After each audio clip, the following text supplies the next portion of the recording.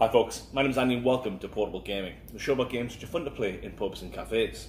So today I'm going to take you on an adventure in which you and your family are going to fight against a rival clan in a bloodthirsty battle to try and take over the sacred border stones of your village. Or maybe not, but this is a very interesting, deep, technical game of schotten totten. I believe this has previously been known as Battle Line, and the game is very simple.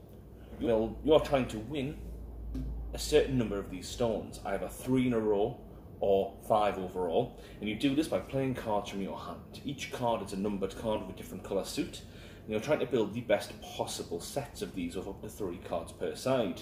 These can be things such as a colour run, so a high run of numbers, all of the same colour, different 3 of a kind, get 3 of the same cards there, and there's different strengths to each one. Once you've built the best possible hand on your side, if you've beaten your opponent or can prove they can't beat you, you take one of these stones.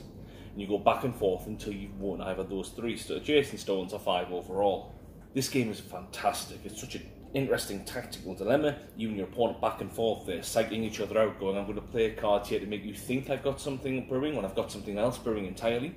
Or I'm going to wait till I can see you've definitely been trying to build that specific run, and I'm going to play the card that you need to finish that run somewhere else to show that I'm going to win here. And it makes it so deep, so tactical, so psychological, such back and forth. And it's quick, it is fun, and the art is adorable.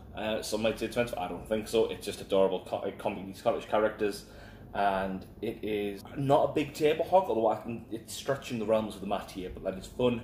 The cards are standard playing card side. There is actually expert cards inside I've never even had to use because I find the base game is just so much fun. But I highly recommend it. So that is Schotten Totten by Rainer Knizia. Anyway, thanks very much. I've been Andy, and it's your round.